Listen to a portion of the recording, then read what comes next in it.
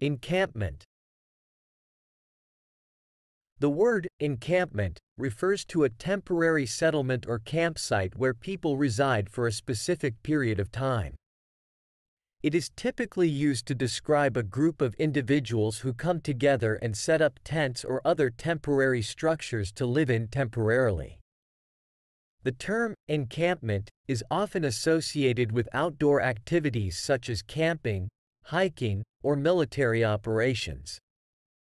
It can also be used to describe temporary settlements during events like music festivals or protests.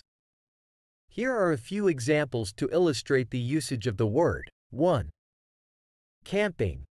During the summer vacation, many families go on camping trips and set up encampments in national parks.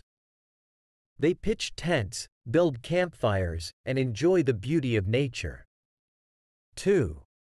Military operations. In times of war or conflict, soldiers may establish encampments as their bases.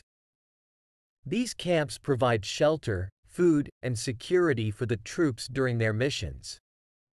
3. Music festivals. Large-scale music festivals often have designated areas where attendees can set up their tents and create encampments for the duration of the event. These encampments become a vibrant community of music enthusiasts. 4. Protest movements. During protests or demonstrations, activists sometimes form encampments to establish a visible presence and maintain a continuous protest. These encampments can serve as a central hub for organizing activities and spreading their message. In all these examples, an encampment refers to a temporary settlement or campsite where people come together for a specific purpose. It represents a communal living arrangement that is established for a limited period of time.